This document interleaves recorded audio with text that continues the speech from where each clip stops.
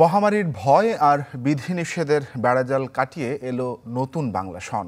বিদায় ১৪২৯, স্বাগত ১৪৩০ সাল। ভোর ৬:৩০টায় রমনা বটমূলে ছায়ানটের প্রভাতী অনুষ্ঠানের মধ্য দিয়ে শুরু করা হয় বর্ষবরণের এই আয়োজন, যাতে পরিবেশিত হয় দলীয় ও একক মিলিয়ে ২২টি সঙ্গীত। ছিল ২টি আবৃত্তিও। ঢাকা বিশ্ববিদ্যালয়ের চারুকলা অনুষদ থেকে বের হচ্ছে মঙ্গল শোভাযাত্রাটি। এটি শাহবাগ মোড় হয়ে চারুকলায় গিয়ে শেষ হবে। যে কোনো ধরনের অপ্রীতিকর ঘটনা এড়াতে সতর্ক অবস্থানে রয়েছে আইন শৃঙ্খলা বাহিনী।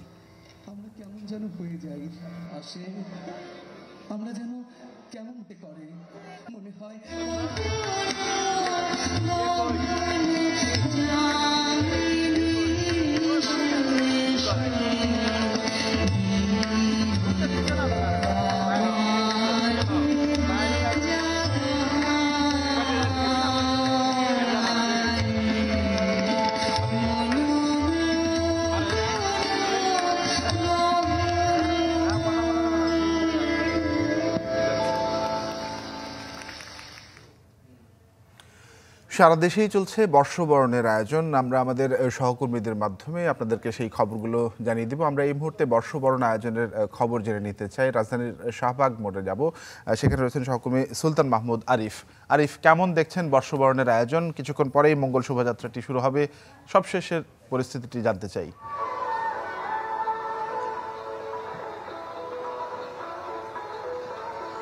তানভীর, আপনার মাধ্যমে আমি পহেলা বৈশাখের শুভেচ্ছা জানাচ্ছি যারা আমাদেরকে দেখছেন।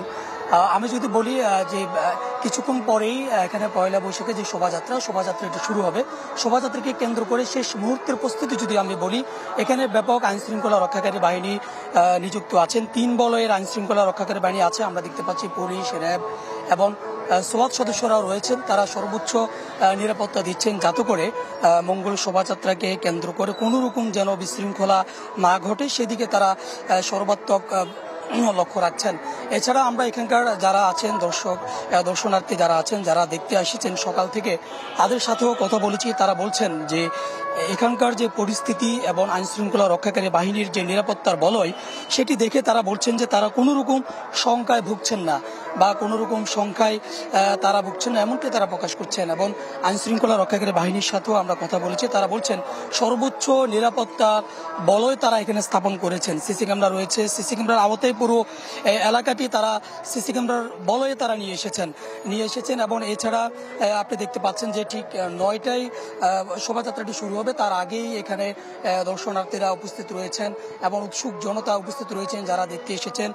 সবাই পুরুষ যারা আছেন আমরা দেখতে পাচ্ছি তারা পাঞ্জাবি গায়ে দিয়ে এসেছেন এবং নারী যারা আছেন তারা শাড়ি পরে এসেছেন, সাথে ছোট বাচ্চারা এসেছেন পাঞ্জাবি গায়ে দিয়ে এসেছেন। এবং বলা চলে যে অত্যন্ত আনন্দ গণ মুহূর্ত এখানে শুরু হয়েছে, যেটি আসলে এই শোভাযাত্রাটি সর্বপ্রথম আনন্দ শোভাযাত্রা নামে ছিল। তারপর হচ্ছে এটি ধীরে ধীরে মঙ্গল শোভাযাত্রা হয়েছে 1996 সালে। সেই আনন্দ শোভাযাত্রার যে আনন্দটা বা মঙ্গল শোভাযাত্রার যে আনন্দটা সেই আরিফ ধন্যবাদ আপনাকে এবং নববর্ষের শুভেচ্ছা। আমরা জিনিয়া কবির সূচনা, আমাদের আরেকজন সহকর্মী, তিনি চারুকলা অনুষদে রয়েছেন। সূচনা, শুরুতেই আপনাকে শুভেচ্ছা জানাচ্ছি বাংলা নববর্ষের। কেমন দেখছেন বর্ষবরণ আয়োজন? নিশ্চয়ই বাঙালিয়ানার এই উৎসবটি সবাই উদযাপন করছেন, কেমন দেখছেন আপনি?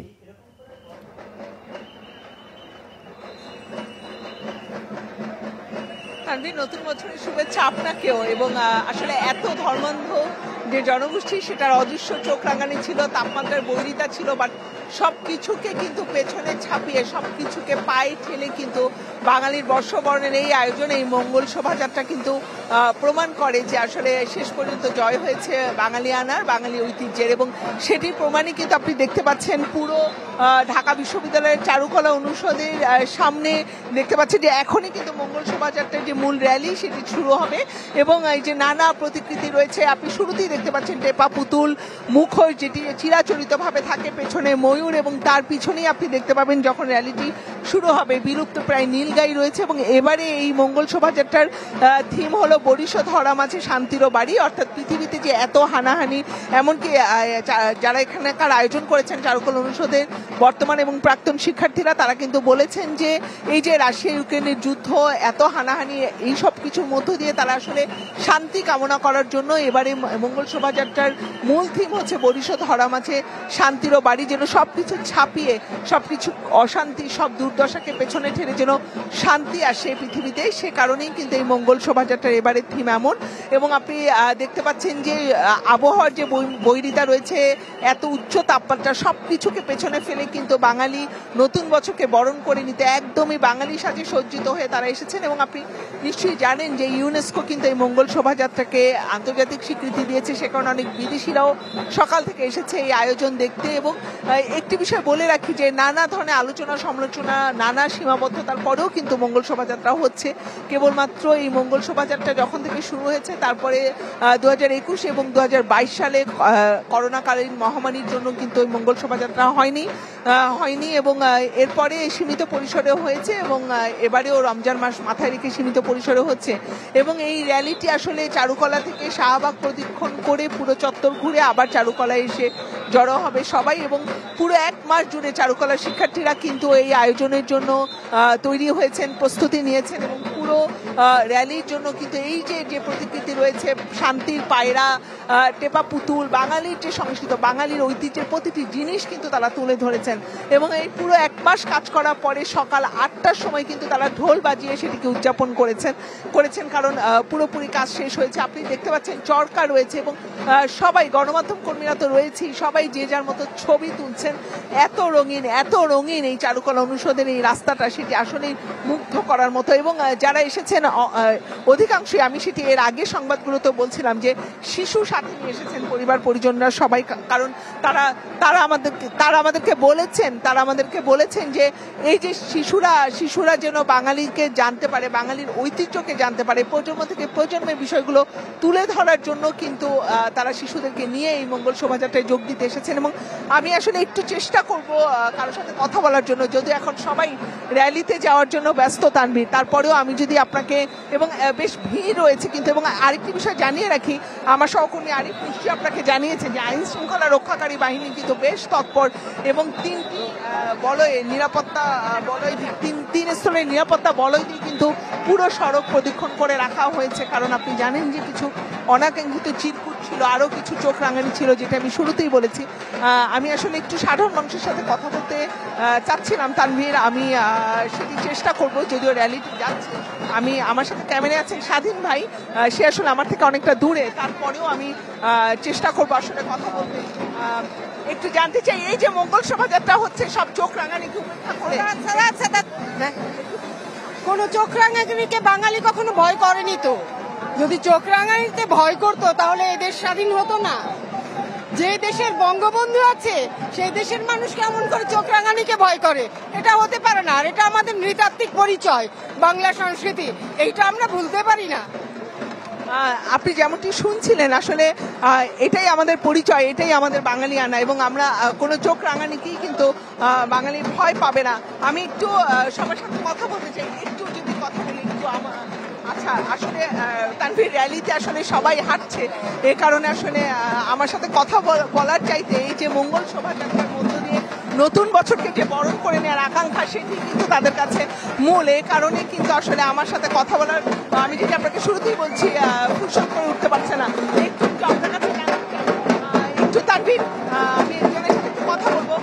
কেমন লাগছে এই মঙ্গল শোভাযাত্রা?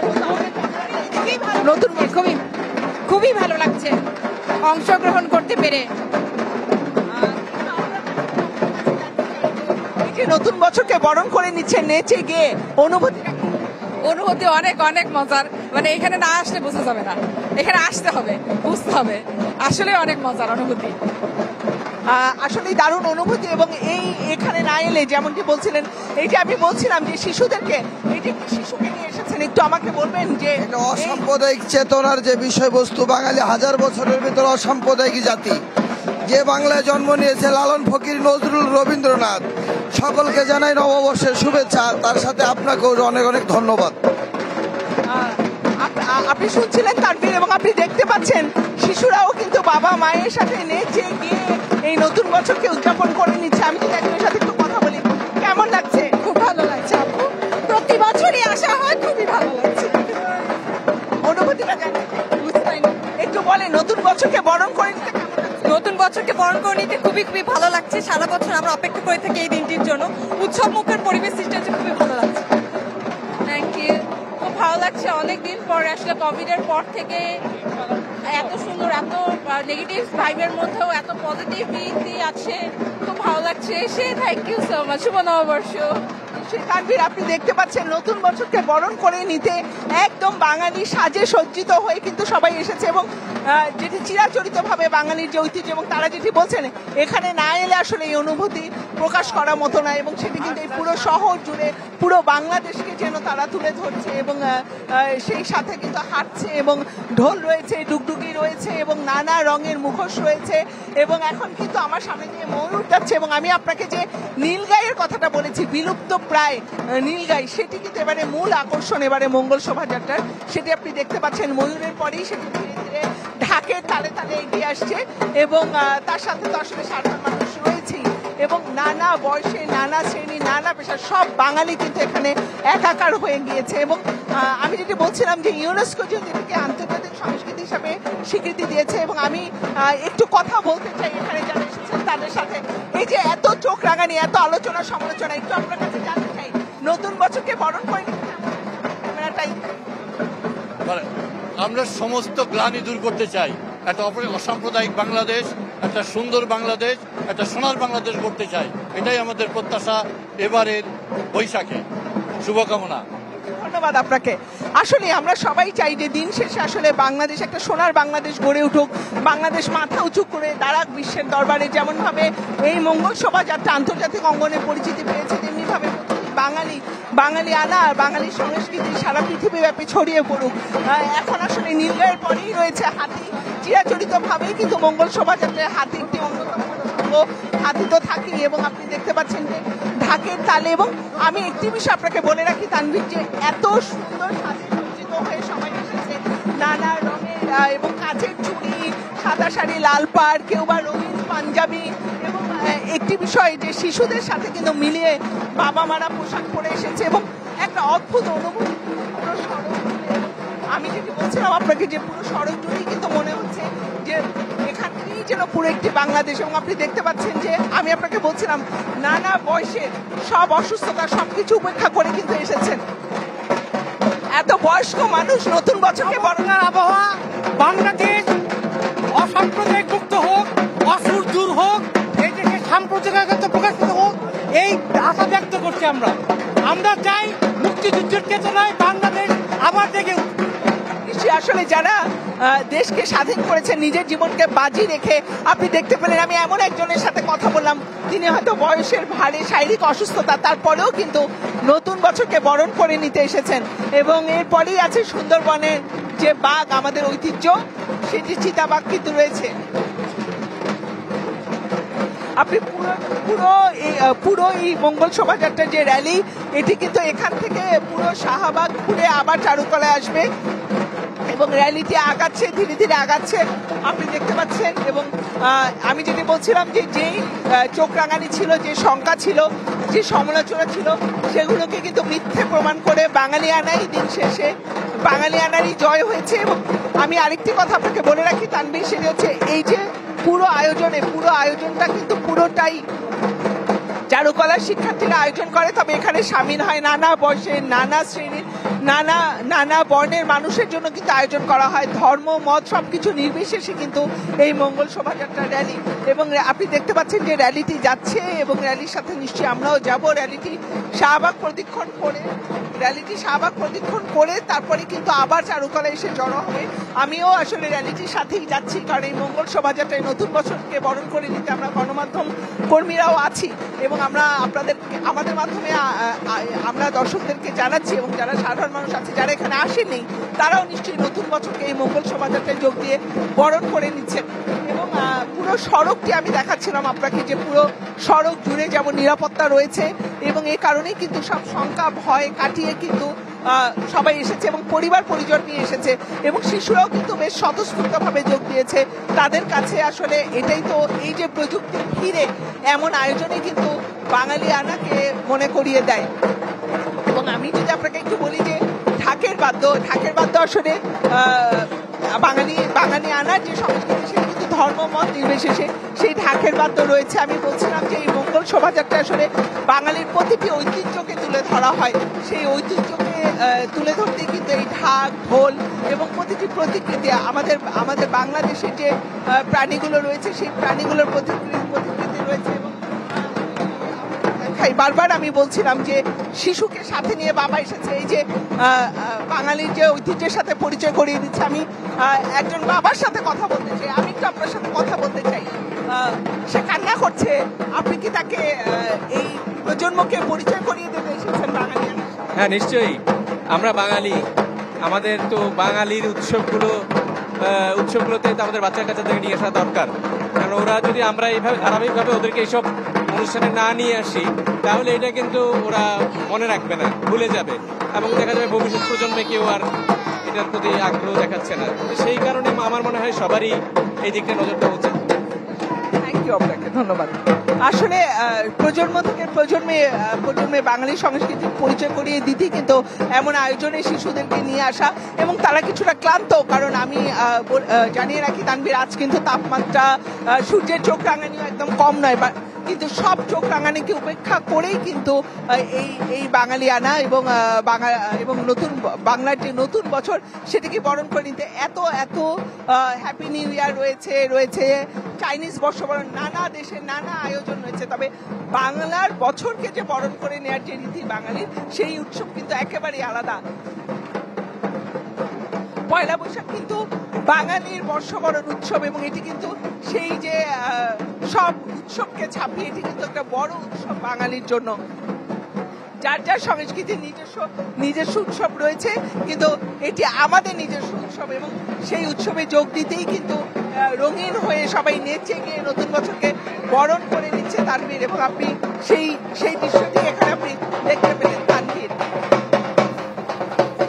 যে সূচনা, ধন্যবাদ আপনাকে, এবং একই সঙ্গে আবারও নববর্ষের শুভেচ্ছা। বেশ করোনার মহামারীকালের এই সময়টাকে কাটিয়ে বাঙালি যারা রয়েছেন তারা বেশ উচ্ছ্বসিত বাংলা নববর্ষকে বরণ করে নিতে পেরে, সেটি আসলে ফুটে উঠলো আপনার বক্তব্য দিয়ে, এবং সেই চিত্রটি আমরা দেখলাম এতক্ষণ। ধন্যবাদ আপনাকে আমাদের সঙ্গে যুক্ত হওয়ার জন্য। দর্শক, আমরা দেখছিলাম যে মঙ্গল শোভাযাত্রায় মানুষ আসলে কিভাবে এই বিষয়টিকে গ্রহণ করছে, এবং সকল প্রকার বাধাকে উপেক্ষা করে আসলে বাংলা নববর্ষ, বাঙালির যে উৎসব 1430কে বর্ষবরণ করে দিচ্ছে তারা। দর্শক, আমরা বর্ষবরণের খবর আপনাদেরকে জানিয়ে দিচ্ছি। আমরা একটু আবারও শাহবাগে যেতে চাই, সেখানে যে মঙ্গল শোভাযাত্রাটি রয়েছে সেটির খবর জেনে নিব। সুলতান মাহমুদ আরিফ আমার সঙ্গে যুক্ত হয়েছেন। আরিফ, এখন শোভাযাত্রাটি কোথায় রয়েছে, কেমন দেখছেন আয়োজন?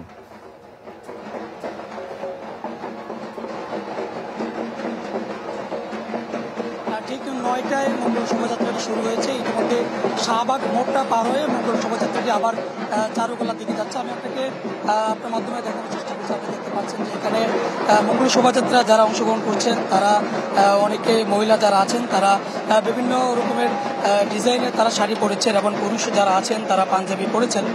পাঞ্জাবি পরে তারা মঙ্গল শোভাযাত্রায় অংশগ্রহণ করেছেন। তাদের হাতে বিভিন্ন কাঠামো রয়েছে, এবং এখানে কিন্তু এবারের মঙ্গল শোভাযাত্রায় ভিন্ন রকম একটি প্রতিবাদও আমরা দেখতে পাচ্ছি। আমরা দেখেছি যে অনেকেই প্লেকার্ডও নিয়েছেন, যেখানে দাম কমাও, জীবন বাঁচাও, এমনও প্লেকার্ড আমরা দেখেছি।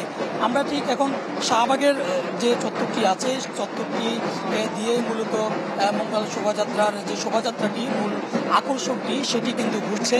আমরা দেখানোর চেষ্টা করছি। আপনারা দেখতে পাচ্ছেন যে এখানের মূল আকর্ষণ সেটি কিন্তু আমরা দেখানোর চেষ্টা করছি, এবং এখানে যে উৎফুল্লভাবে যে দর্শনার্থী যারা রয়েছেন তারা এখানে অংশগ্রহণ করেছেন এবং সবার মুখে অন্যরকম একটি হাসি দেখা যাচ্ছে। কারণ নতুন বছরের সূচনা যার মধ্য দিয়ে পুরনো বছরের ব্যথা বেদনা কষ্ট এগুলো ভুলে থাকার জন্যই মূলত নতুন বছরের এই পূর্তি উন্মাদনা এর মাধ্যমে পুরনো অতীতটাকে ভুলে যেতে চাচ্ছেন, এবং নতুন বছরকে বরণ করে নেওয়ার যে উল্লাস, নতুন বছরকে গ্রহণ করার যে উল্লাস, সেই উল্লাসকে মূলত এখানে ফুটে উঠছে। আমরা দেখতে পাচ্ছি যে নাচ গানের মধ্য দিয়ে আরিফ, ধন্যবাদ আপনাকে। দর্শক, মঙ্গল শোভাযাত্রার খবর জানাচ্ছিলেন সুলতান মাহমুদ আরিফ।